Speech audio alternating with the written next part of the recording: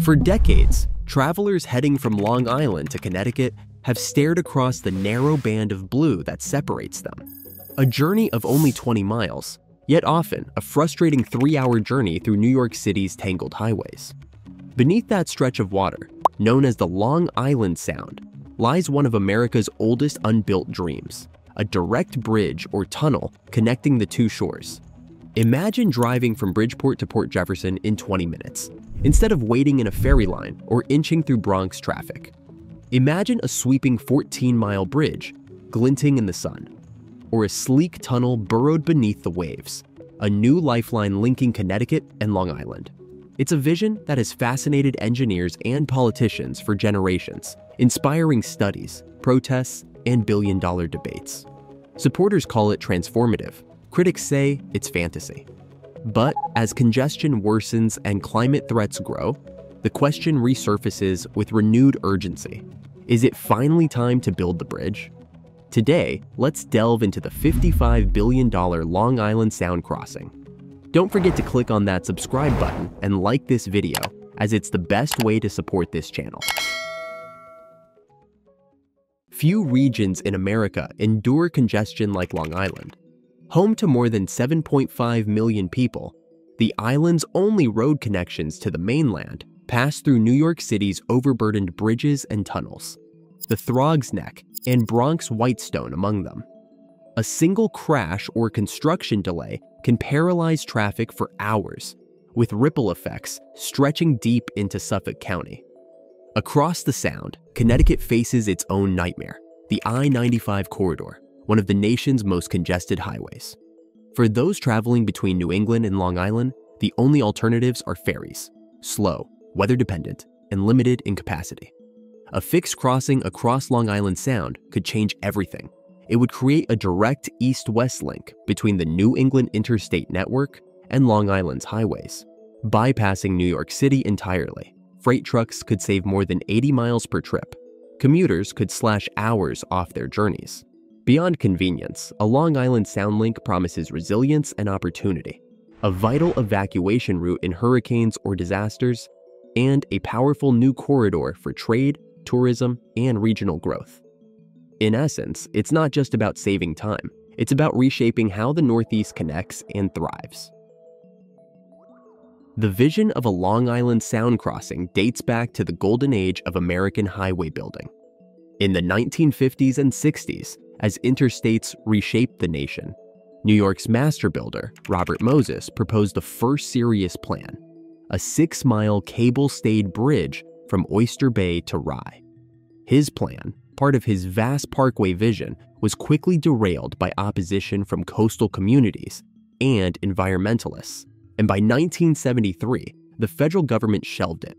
Yet the idea never died. It resurfaced in the 1980s and 1990s with proposals for Bridgeport Port Jefferson and New Haven Port Jefferson routes, but all were abandoned due to cost and controversy. Then, in 2017, Governor Andrew Cuomo revived the debate, commissioning WSP to study bridge and tunnel options, found to be feasible but extraordinarily expensive. Today, the Bridgeport Port Jefferson route has resurfaced as the leading contender, backed by renewed private interest and ongoing discussions about whether this long-imagined link could finally become reality.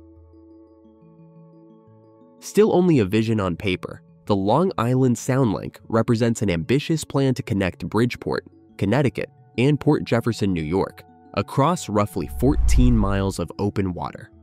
Depending on its final configuration, it could take the form of a bridge, a tunnel, or a hybrid system combining both. Each carries its own engineering complexities, environmental trade-offs, and staggering costs, estimated between $16.5 billion and $55 billion.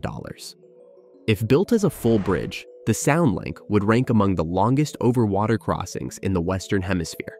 It would feature a 6-lane divided highway, with shoulders and emergency pull-offs designed to handle heavy commuter and freight volumes. The main span would likely use cable-stayed or suspension bridge technology to maintain navigational clearance for large vessels, while approach sections could rely on viaducts and causeways to minimize dredging near sensitive coastal zones. Construction would begin with deep-water caissons, vast watertight cylinders sunk into the seabed and filled with reinforced concrete. Tower foundations could extend over 100 feet below the surface, anchoring steel cables that suspend prefabricated deck segments lifted into place by heavy cranes. Embedded smart sensors would continuously monitor stress, wind, and vibrations, while low-glare LED lighting would minimize disruption to marine life. It would need to be designed to withstand winds exceeding 200 kilometers per hour, ice flows, and hurricanes, combining resilience with elegance. An all-tunnel configuration would remove visual and navigational impacts entirely by running beneath the seabed. Massive tunnel boring machines, some as large as a commercial airliner, would carve twin bores 100 to 150 feet deep, each carrying 2 or 3 traffic lanes. Cross passages every 500 feet would link the tubes for emergency access. The tunnel boring machines would launch from deep shafts on both shores, simultaneously excavating and installing precast concrete lining segments to stabilize the tunnel walls and prevent water intrusion. Sophisticated systems for ventilation, power, drainage, and fire suppression would ensure operational safety.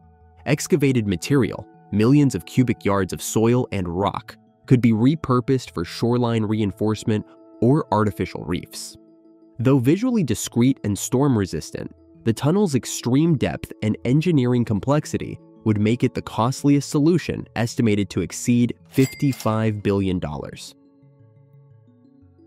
The bridge-tunnel hybrid represents a compromise between the two. Modeled on Virginia's Chesapeake Bay Bridge Tunnel, it would feature elevated bridge sections near the shore that transition into a submerged or bored tunnel across the Sound's deep central channel. This configuration would preserve shipping lanes, reduce the number of tall bridge pylons, and mitigate some environmental and aesthetic concerns. Construction would involve both marine piling and immersed tube techniques, connecting prefabricated tunnel elements placed along the seabed to bridge viaducts above. The hybrid would still demand advanced waterproofing, joint sealing, and transition infrastructure, but it offers a balance of cost, visibility, and functionality. Estimated cost is approximately $35 to $40 billion, depending on materials and environmental mitigation. Whichever design prevails, the SoundLink would require 10 to 15 years of construction, thousands of workers, and millions of tons of steel and concrete.